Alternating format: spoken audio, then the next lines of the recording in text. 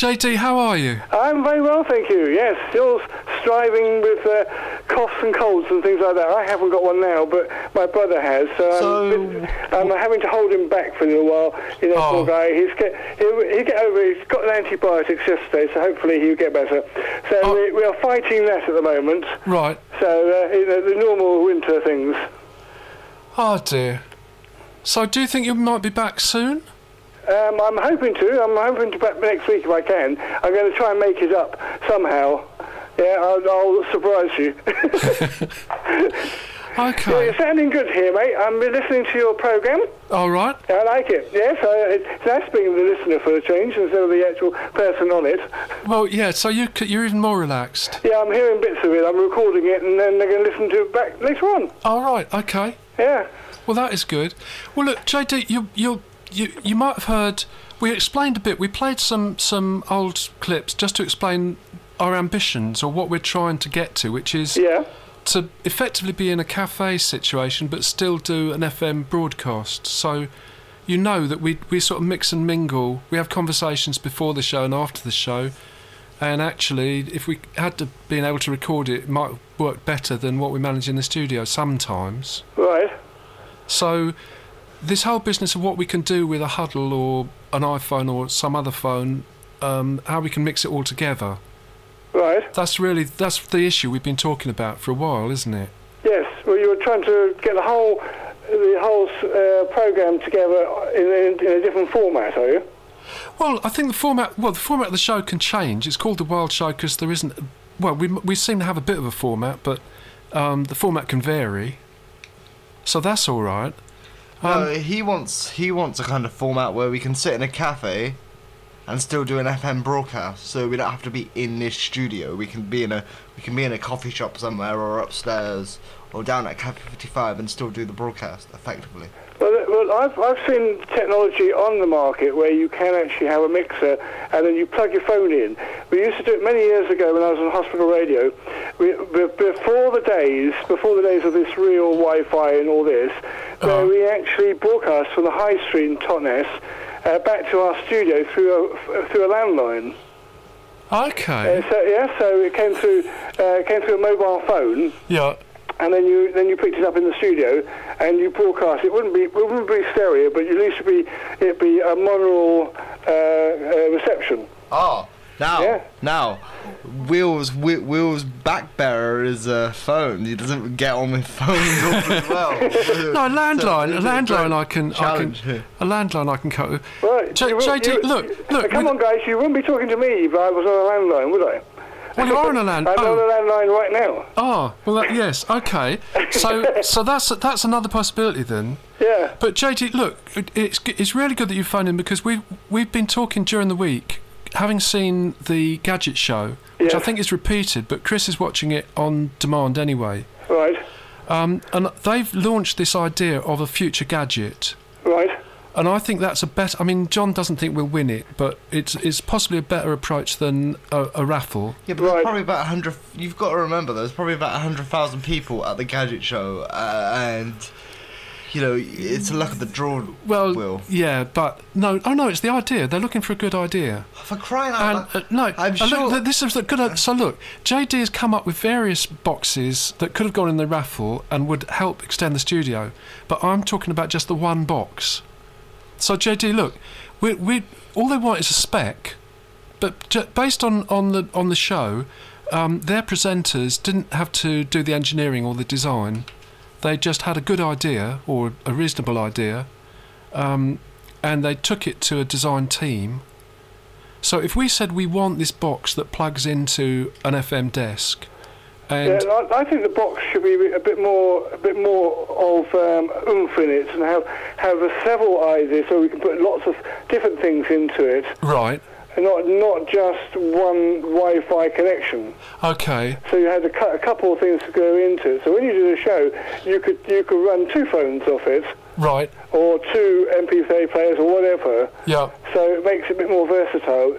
Because studios of today are getting a bit limited to just the basic CD players and what have you, as you know. Yeah. And it's nice to go one step further and have something where I can just wander in and do a show off the street with my huddle or my whatever, you know, and making a difference.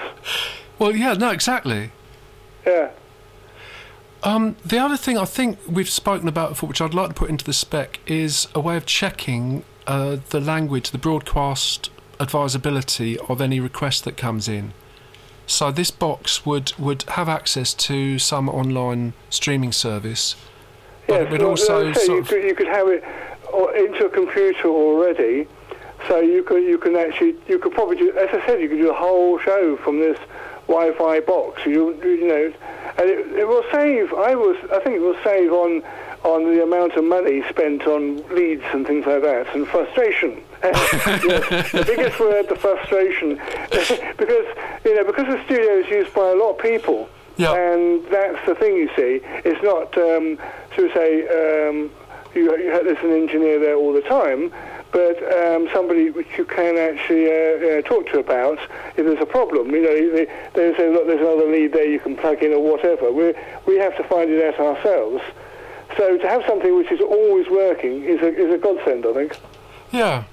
So the other thing that we've talked about is having it in sort of 2 stages, because that's the other thing. They had a drone that couldn't get permission to be flown, but they said that a later version would be smaller, and that you don't need permission for. So they're quite open to the scale being variable. Right. And so I think the first box would be a reassuringly chunky sort of box that would look right in the studio. So the people who are used to an FM studio would be quite happy with it. Mm-hmm. But it would get smaller over time, and there would be a version that you could just take. It would be the size of a huddle. So if you had it next to your huddle in a cafe, it would look right and it would all work, and you could record it or stream it. When you go out on the road, you see, you use Wi-Fi a lot. Yeah. To your phone. So why not in the studio? You know, that's why I'm questioning it. That nowadays is that I know they like the connections and that it's safe and all the rest of it, but if you're only using input of music on it, then that's fine. You see, that's no problem at all. But if you're using it for like computers, which is not very safe, you know, we're going online, shall we say.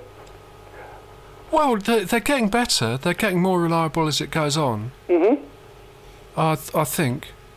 Well, we've got. I mean, just to explain a little bit about this studio, we're now on to Windows 7. Mm-hmm. And that does seem to that seems to work. Right. It works better than XP. Yeah. Well, it's a different computer as well. But anyway, I think I would say that if you can feed a desktop into the desk, that's okay. I know you like your desktop.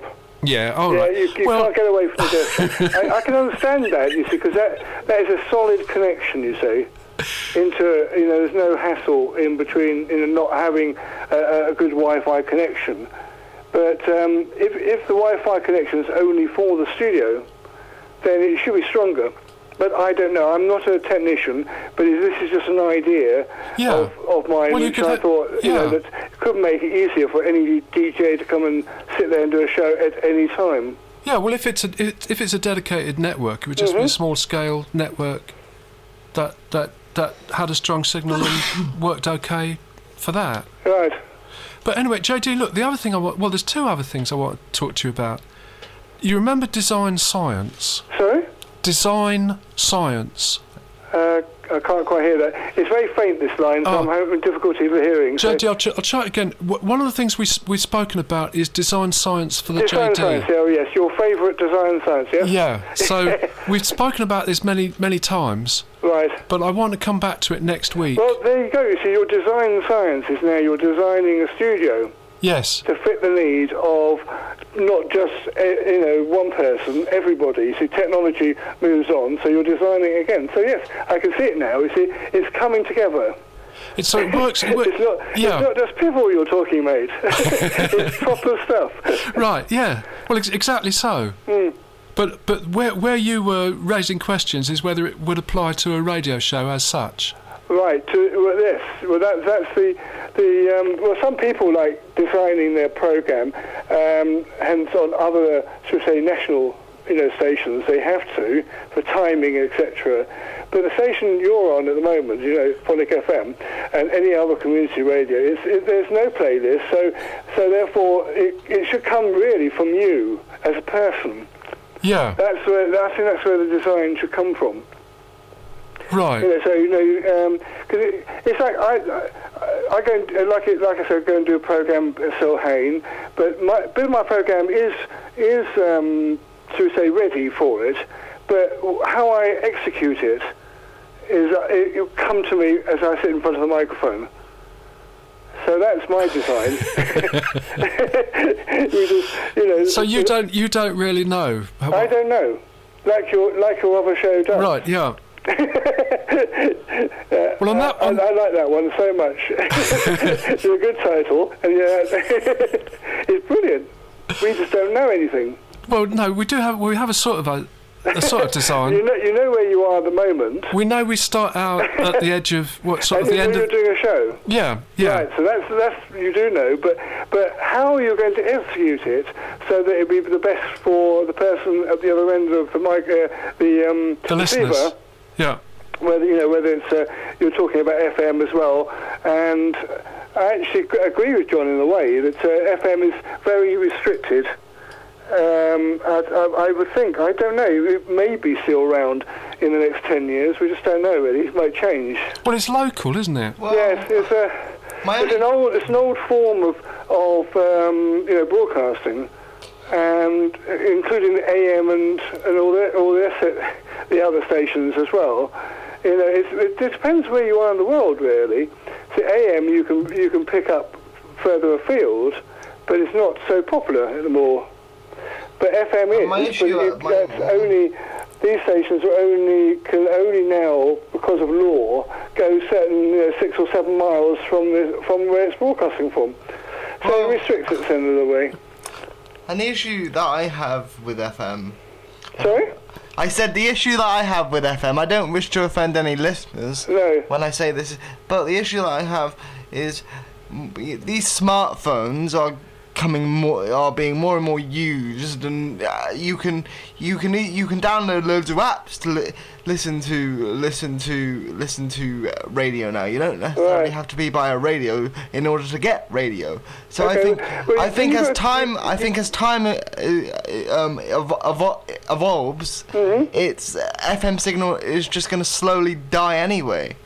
Well, the only good thing about the FM is you've got to think that some people, like the older generation, don't have phones. No. And they don't know what they are. They could well, exactly. Exactly. So they've got to have given them an opportunity to listen to on another sort of media. So that's why I can see it's very, very good. Well, yeah, it has its points, but for most well, I don't know. But for old people, yes, FM is still necessary. But I mean, for the majority of people, for my generation, at least, FM is dying. FM is dying. I've actually seen older people on mobile phones, and they're actually better than I am. A lot of I mean, even smartphones these days, a lot of oldish people have got them anyway. I mean, it depends what kind of. I understand that, but if you go to somewhere like in Scotland, in the wilds of Scotland, they don't have mobile phone connection. Then you're going to have FM. So it really depends, really. I'm two minds about it, really, in the long run, because of for community radio, because it's only only limited how far it goes. Yeah. But I can tell my listeners, I can actually pick up Phonic FM here where I live, which is quite close to Totnes. So it depends where you are in the county, but it's very restricted, you see, in the long run. I prefer to listen to on FM in the car, very much so, right, and that sort of thing, but you can't always pick up the station, to say, everywhere, so it's very limited. But I can see your point, because that's with you, it's in your pocket, and you can go and go around the world with it if you wanted to. Listen to Phonic FM on the other side of the world. I mean, that's what I'm trying to get at. So okay, that's FM is very, very good for where you can reach it. Like, you can reach it in your car, you can reach it... Did you say you can reach it at your house? Sorry? Did you say you can reach at your house? Yes, I can. Yeah, well, on the top of the hill, there's a certain point I can pick up Bay FM, which is another station, unfortunately, in... That's right, you can mention Bay Bay FM is the guys in Exmouth. I'm sure they'll be FM. lovely. So it depends where you are in the county, you know. It's a reception problem, really. But anyway, I think that sort of, you know, puts my view of you know, what I think. But I think community radio actually is only, you see, at the moment we broadcast on the internet, and you can go, as I said, you can go to Australia, wherever you like in the world. Right. You know, you can listen to it, but yet again, we call it community radio. You see, that's the thing which I haven't got my head around community radio. Well, the word community radio. Well, communities sort of started out as local, didn't it? But obviously, if it goes online, it's... Bit, I can understand that. But if you're saying something, sort of say, you know, here in Devon, and you're listening in Australia, I don't know if that's a cultural thing. It could be. I don't know. You know, so I haven't really listened to it on the other side of the world, or you know, out of the county myself. So I don't really know. No, well, it'll all become clear.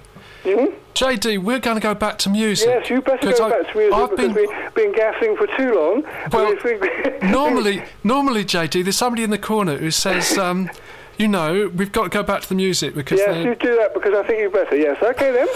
But, JD, just before you go... Yes? Are you going to be doing your show tomorrow, do you think? I am, yes. I did it last week and this week as well. So but the week before I didn't do because I lost my voice. Oh, dear. And some people say that was a godsend, but... Well, just for the people who don't know, explain how they could listen to your show and what it is. Right, okay. Well, the show is on Access All Aerials. Yep. It's geared towards the 80s, because I found that was a really good era, and I can relate to it. Tomorrow I shall be presenting, I think, about 9 or 10 songs or something like that. It's about an hour's of music, which the tracks which I like, which is going to be a bit sort of indulgence, but it will be quite good, and they're very good tracks. So you can listen to that, and it's on between 7 and 9 on Access All Aerials. If you look up Access All Aerials, you'll find they just search for Access All Aerials on Spreaker. Yeah, on Spreaker, and you can listen to it live, or you can listen to it on Listen Again. Okay. Okay. That's great, JT. Thank you very much for phoning in. Okay. We'll see you next week, hopefully. Yeah, see you next week, then. Goodbye. Have a good show. Bye. Bye. So that was JD. It was. That was fantastic, wasn't it? Yeah, it was lovely to hear from JD. Thank you, JD. We got the phone to work after he'd helped us to work out how that... I mean, it's this fader. No, yeah, that's the right. Yes, that's the right fader. I remember that now. Yeah. So T-U-C. And when we press that button behind, we can only hear him in the headphones.